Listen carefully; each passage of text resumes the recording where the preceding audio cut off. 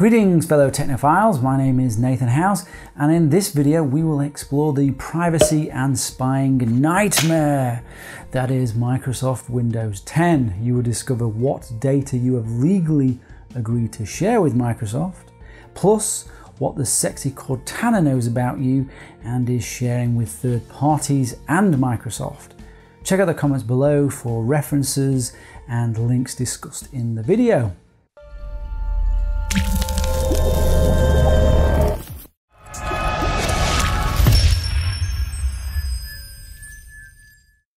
Let's start by saying Windows 10 is unsuitable if privacy is of utmost importance to you.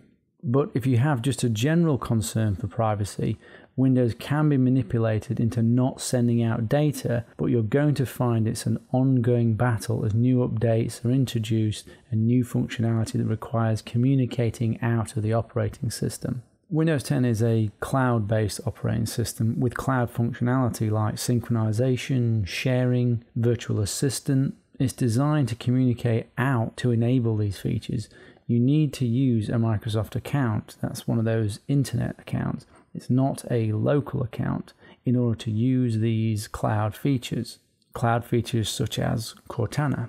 And all this is completely opposed to the goals of privacy. It's actually really not an operating system, Windows 10, in the traditional sense. It's an operating system with many cloud-based extra features. Let's go through how Windows 10 can affect your privacy so you can make the call on if you want to use the operating system or not. Because there are benefits to Windows 10. It has a lot of great features, but you have to be aware there is some privacy sacrifice to it. Well, there's a lot of privacy sacrifice to it. In Windows 10, data syncing is the default setting. Your private data and software settings will be synced with Microsoft by default. This includes websites that are opened, your browsing history, software settings, Wi-Fi hotspot names and passwords, etc. This can be disabled though. There is the advertising ID. Windows 10 assigns each instance of the operating system a unique advertising ID. This is used to customize ads that are sent to you by third-party companies such as ad networks and advertisers. You can opt out of this and I'll show you how. There's the Cortana data collection. Now, if you go to the Cortana FAQ, you can find out a lot more information from Microsoft themselves on what it is Cortana does. And here right at the top, when I use Cortana, what information is collected and where is it saved. So that's at this address here. But Cortana, if you're not familiar, is like Siri on the iPhone. It's a type of voice assistant new in Windows 10.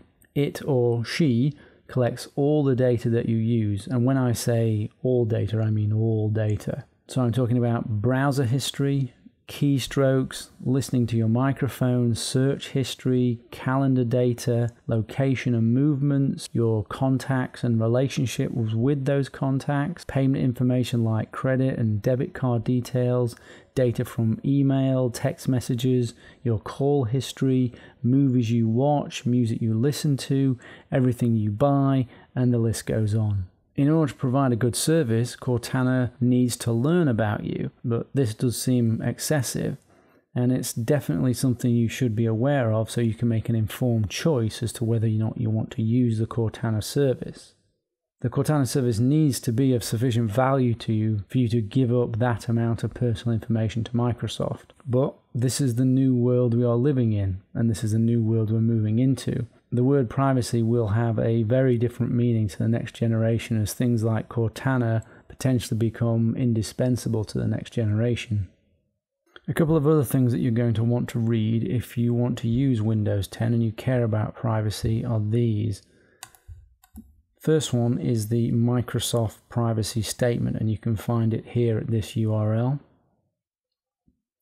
And the second one is this, which is the Microsoft Services Agreement, which you can find at this URL. When you download Windows 10, you sign these agreements that you are authorizing Microsoft to collect your information and share it with third parties. And these documents here that I'm showing you outline their intentions with your data and how they intend to track you. They are very open about it and honest about it, which is good, because I think they've learned from the past. So now they're being honest and straightforward about it. But what you're doing is you're exchanging features, and potentially great features, for your personal data. So let me give you a taste of the sort of data you're agreeing to have collected and shared with third parties if you read these documents here. So we're talking about your name, your email address, your postal address, phone number, passwords, password-related information, and account access information, teams that you might follow, stocks that you might be interested in, your favorite places and cities, your age, gender, preferred language, payment information such as credit cards, security codes, features you use, the items you purchase, the websites that you visit, the search terms that you enter, contacts and your relationships to them, location information, so either through GPS or by identifying nearby cell towers and Wi-Fi hotspots, and the contents of your documents, your photos, your music or your videos that you have uploaded to services such as OneDrive. It also includes the content of your communications sent or received using Microsoft services, such as the subject line and body of an email, text or other content of an instant message, audio and video recording of a video message, and audio recording and transcript of a voice message you receive or a text message you dictate. So tell me, what have your experiences been with Windows 10 so far? Have you got Windows 7 and Windows 8 and you've been constantly prompted about Windows 10? Do these privacy issues concern you? Are you considering abandoning Windows because of these privacy issues? Let me know in the comments below. It'd be interesting to hear people's thoughts. Don't forget to like and subscribe for more weekly videos. If you have any suggestions for topics you would like me to cover, please make a suggestion below. That would be really great. If you want access to our full online courses on cybersecurity covering how to fully lock down Windows 10 against all those privacy nightmares, check the link below, and you'll also find a special discount coupon just for you.